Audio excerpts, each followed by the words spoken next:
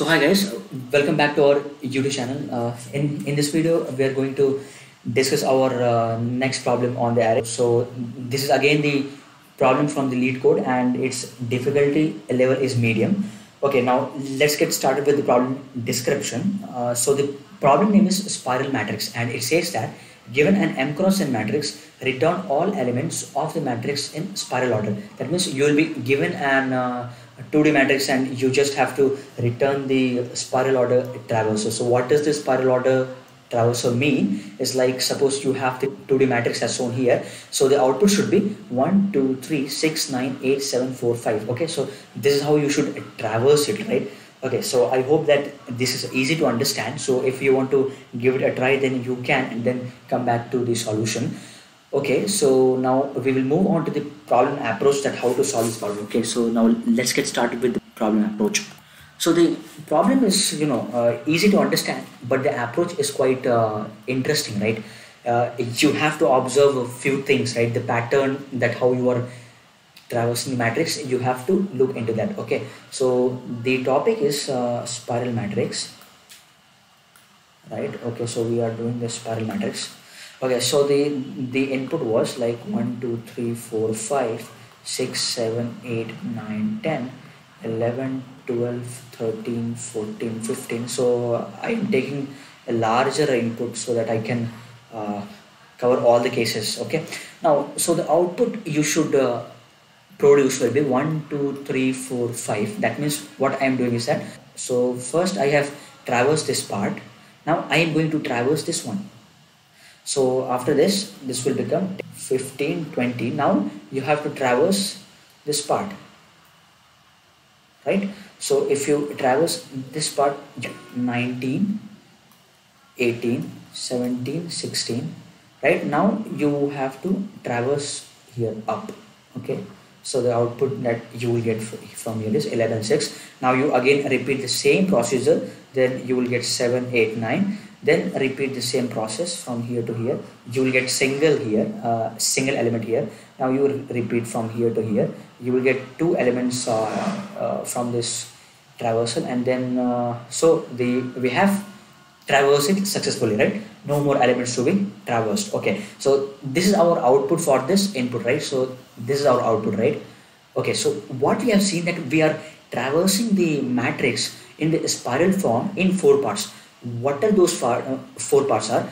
This is the first part, this is the second part, this is the third part, and this is the fourth part. Okay, and these 4 parts are being repeated again and again. So once we have completed the first round, again we are starting with the same kind of approach. This is the first part, this is the second part, this is the third part, and here no need of fourth part, right? Okay, so this is how we are going to traverse this matrix. We'll traverse it in chunks, right? Chunks of 4. That means we'll do it in 4 parts. Okay, so let us see that how we can do this. Okay, so yeah, so we'll just move here. Okay, so once again we'll write our input. So input is 1, 2, 3, 4, 5, 6, 7, 8, 9. Okay, so this is our input. Okay, so what I'm going to do is that be careful here. So first I'm going to declare 4 variables. One will be top, or 4 pointers, right? So one will be bottom, then one will be left, and this will be right. So top is pointing to the first row, bottom is pointing to the last row, left is the first column, and right is the last column. Okay, so first, as we have discussed, that we have to traverse it in chunks. So first chunk is this. So what I'm going to do, that I can traverse this by using the for loop from nothing but from left to right. Okay, so you will write your code here and you will get this element traversed. So once you traverse this element, then do note that you can remove the top from here and you can make it point here. That means what I am doing is that once the for loop is completed, I am doing top plus plus, right? Okay, this was the first part. Now for the second part, what we are going to do, see, for the second we are going to traverse this, right? So if we do note that to traverse this, we can again use another for loop, which will be going from nothing but top to bottom, right? Okay, Now once you have finished traversing this, then do note that we can remove this right and bring it here. Okay, so you can do right minus minus. Now the third chunk will be, okay, so the third will be again, so the third we have to traverse this part. Okay, now if you see that we can do this by for loop from right to left. Fine. Okay, so now once you completed this, so these elements have been traversed. Now what you can do is that you can remove this bottom from here and you can make bottom point here. Okay, okay, so for doing that you can do bottom minus minus. Okay, now at last what you have to do is that you have to again traverse the same. Let me change the pen color here. Yeah, so now you have to traverse this chunk, that means 6 and 11. So how you can do that? Again we can use the for loop, and now the for loop will go from bottom to top. Okay, you write here, and once it is done you can remove this left from here, right? So I can bring it left as left plus plus. Okay, now you have to repeat this whole process again and again, right?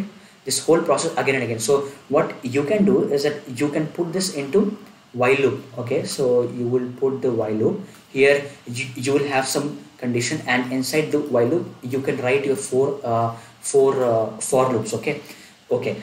So now what should be the condition? So if you do know, then the condition should be like when it is stopping, right? So if you see here, when our top becomes less than bottom, or when our left becomes less than right, more than right, then in that case we can exit the while loop, right? Because at that time we would have traversed all the elements. Okay, so the condition should be top is less or equals to bottom and left is less or equals to right. Then you keep on doing this. Okay, so do note, we also have to figure out that when to use this for loop, when to use this, right? So what we can do is we can take a another variable called dir, which is a direction, nothing but a direction, right? Now initialize it with 0. So if dir is equals to 0, then you are going to use the first for loop here, right? Else if your dir is equals to 1, that means you are going to use the second chunk of code, right? Similarly for dir2, right? For dir2, else if dir2 you do the third for loop. If dir is equals to 3, you do the fourth for loop, right? So this is how you are going to write the code. Okay, so I hope you have understood the basic approach here. So I hope you have understood this approach, right? Okay, so let's move on to the code here. Okay, so if you see the code here, so here I have found out the size of the matrices. This is the top, this is the down, then left, and the right pointer. These are the 4 pointers we have. This is the direction. That means with the help of dir, we will find that which for loop will be executed, right? That means either we have to traverse 1 2 3 first, or 3 6 9. Okay, so for that here I am using the while loop. Condition is same. Now if dir is equals to 0, that means we are traversing the this first for loop, right?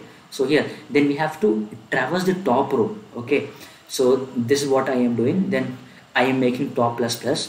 Then if dir is equals to 1, then I am traversing the last column. Okay, okay, and then I am updating the right minus minus. Similarly for dir, when it becomes 2, we are going from the last row. Okay, from right to left. Okay, again we are updating the down minus minus. Again if dir equals to 3, then in that case we are going upwards like 7 4. Okay, so again after that we are updating the left plus plus, and then I am updating the value of dr as dr plus 1 percentage 4. Why I am doing percentage 4? Because the value of dr does not exceed 4, right?